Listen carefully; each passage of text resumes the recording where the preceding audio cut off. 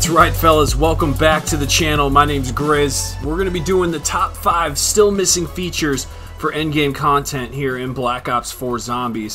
So if you go ahead and enjoy this, drop a like on today's video and drop me a comment on what kind of things I missed here in today's video. This is just going to be 5 things missing from the game of Black Ops 4 Zombies, whether it's additions to something that we already have or just an entirely new feature altogether.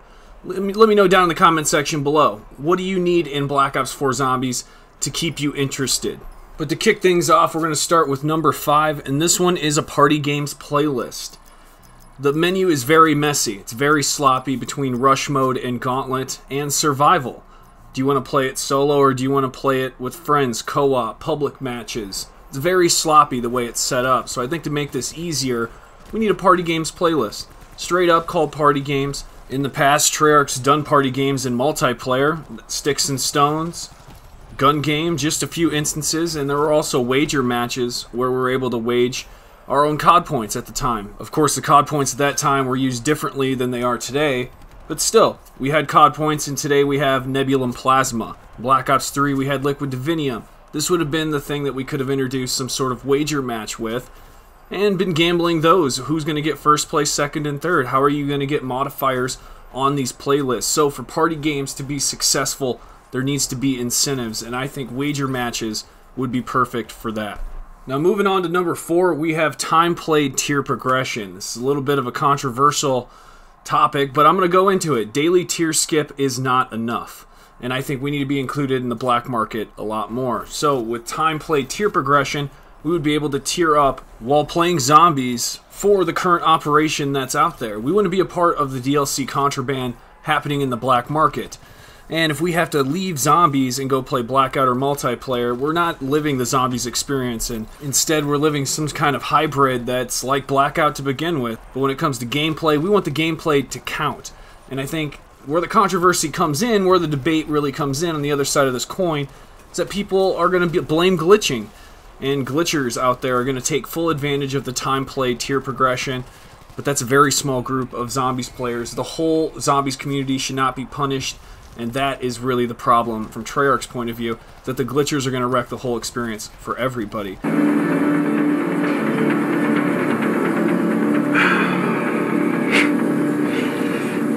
We don't even have global leaderboards yet. So why are we complaining about time played progression when it gives you such a clear incentive just to be here playing? There's more benefits that outweigh the odds. But this brings us to our number 3 spot, and that is special event personalization. Now there's a few things good about what's already provided. Special event right now is Barbarians, which will be coming to an end when the next operation begins, less than 2 weeks. But they did a few things right. And what they did right with this special event was they included the face paint, the war paint. They included the reactive camo and a new weapon, the Cap 45, all within this event. And those are good things that can also be brought into zombies. But I'm thinking one step above that. The contraband pass as well as the special events need to be zombies focused as well. Keep the zombies just as engaged, and the rewards should be reflected in the new special event that's here. So it should be themed according to that special event. And one thing that's missing along with the war paints is gestures. We just don't have emotes here in Zombies, and I know everybody would be loving to do that, and as well as weapon inspection. So we don't have those 2 features. Those are all grouped together here with the special event, personalization, contraband. That's what I'd like to see. But this is going to bring us to our number 2 spot, and this is the in-game pause menu improvements. I'd like to see new features. When I push pause, I want to see my progression and unlocks. I want to be able to look at my challenges. I want to be able to have those 2 tabs there in my pause menu. I don't care what kind of milk you're drinking. Treyarch can say all day that my bottom screen menu progression bar is fixed. That ain't true. It's always negative, a bunch of numbers, and I can't even tell what my actual rank is in-game. So this definitely needs to be a fix, and that milk ain't chocolate. So, if I want to look at my daily calling, if I want to look at my factions, challenges, whatever they're going to be, if I want to look at my zombie barracks for all my zombie challenges, why can't I do that in-game? Why do I have to end the game, go look at it then in the main menus, then go back into the game? It's such a hassle. It should just be implemented organically into the game. And now we're going to talk about that number 1 spot, the 800-pound gorilla in the room, zombie factions. This is the biggest feature perhaps with endgame content that is missing in Black Ops 4 Zombies. And this, I believe, is interlinked with weekly callings. The reason we haven't been seeing that yet is because factions is probably going to be the catalyst for bringing this into the game.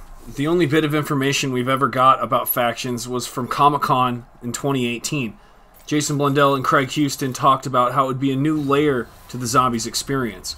There would be 4 different factions, and you would choose which side you're going to be with. How are you going to progress along that path, and what does it mean as you progress along that path?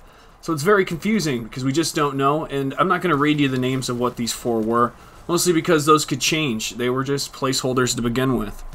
So there you have it, fellas. There are my 5 still missing features for endgame content here in Black Ops 4, and I am worried that if they don't get implemented soon into the game, the community's just going to decrease even more than what it is right now. And the current players that are even glitching in the game, which makes up over 80% of the community, just aren't glitching really anymore. So the community is actually dying out currently in this season of the Black Ops Pass. This isn't something I'm surprised about. It happened during IW Zombies, World War II Zombies. It was just bound to happen at some point. People are getting smarter. And if you watch this video, I like to think that that's you. So be sure to subscribe, activate push notifications, the little bell icon at the top of the channel. If you like patch notes, updates, and every now and then a good glitch video or topics like these. I'll see you in the next one. Viollent out.